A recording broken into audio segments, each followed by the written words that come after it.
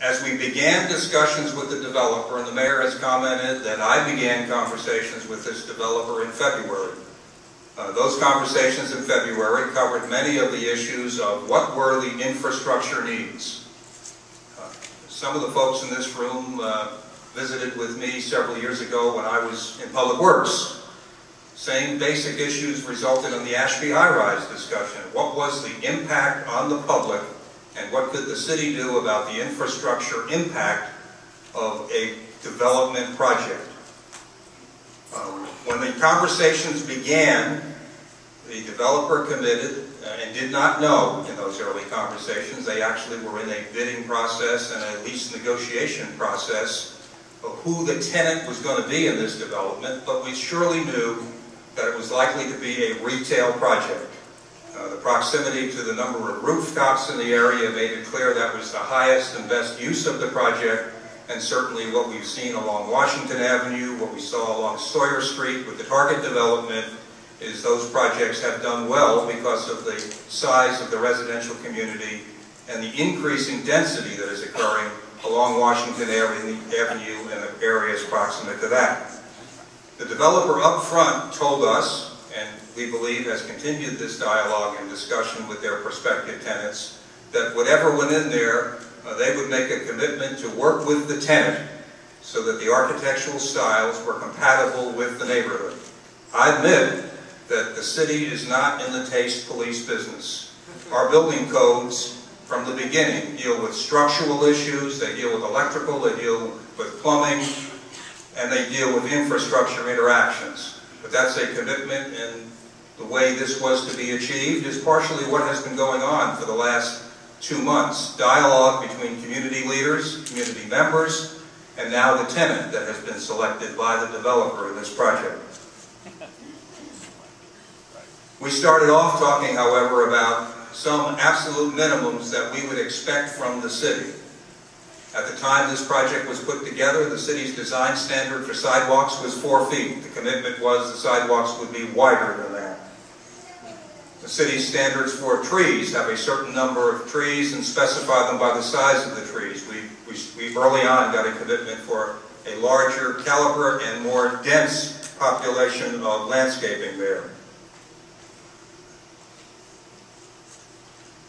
An area I'm very familiar with is the whole question of White Oak Bayou and the work that we have continued to do on regional detention, on the regulations of operating in the floodplain, and things that relate to something that does affect this community. And I'm certainly very much aware that over half the houses in the city of Houston today that are in the floodplain are in fact along White Oak Bayou, from the northern part of Antoine right up to downtown Houston.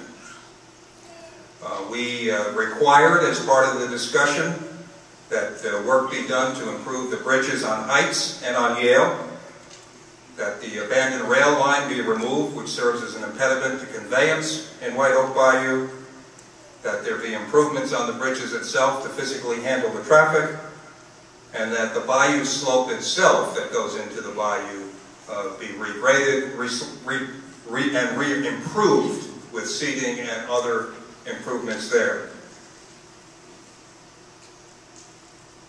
We got into conversations of road access, and clearly of all the letters and the comments that have come into us, the one that has been most prevalent has been the issue, what happens to traffic with something that is likely to generate a lot of customers.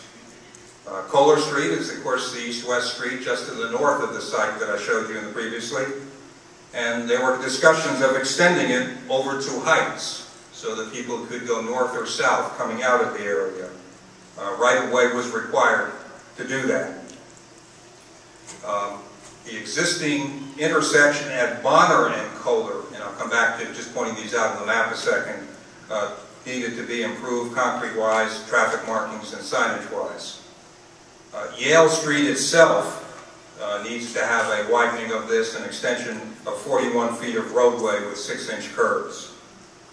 Bass Street, which goes north from Koehler to what TxDOT is constructing in the new service road along I-10, needs to be constructed. It is largely a dedicated and unimproved street.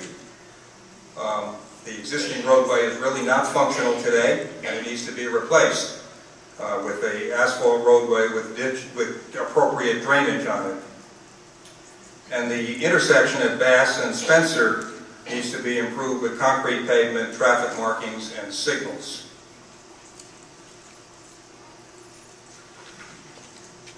So what I've indicated in the streets, as you can see where Koehler is on the north part of the site there, Bonner certainly just west of the property itself.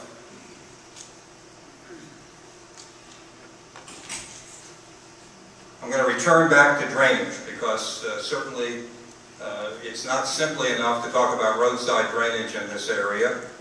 On-site detention, if required by the city. Any analysis of any improvement in the city requires approval by the city engineer of the drainage impact of that project.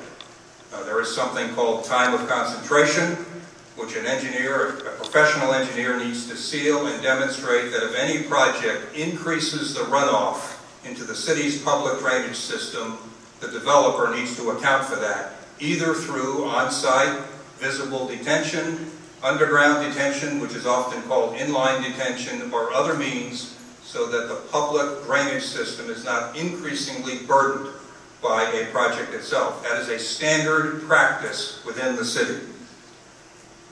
We've identified, and preliminary estimates and plans have been put together by the developer to deal with both drainage, a 24-inch reinforced concrete pipe system with some sewer system, manholes, and storm inlets on the street. And then, in the case of Yale Street, the 36-inch line we believe is inadequate and needs to be upgraded to a 48-inch line, and other changes made to accommodate what will likely be the increase result in increase in impervious cover that this project will in fact generate.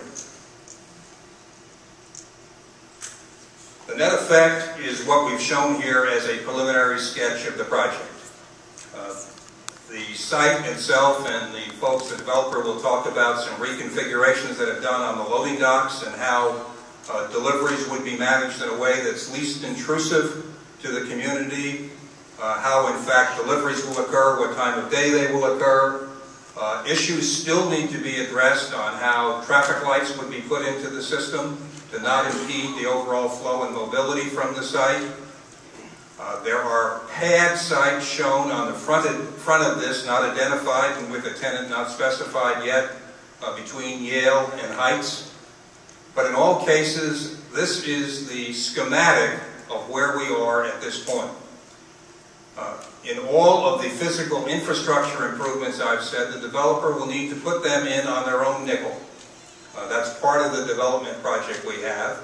And if they meet the city standards and satisfy the permit requirements that they need to get on every aspect of this project, they will be reimbursed only from the taxes they generate on this project.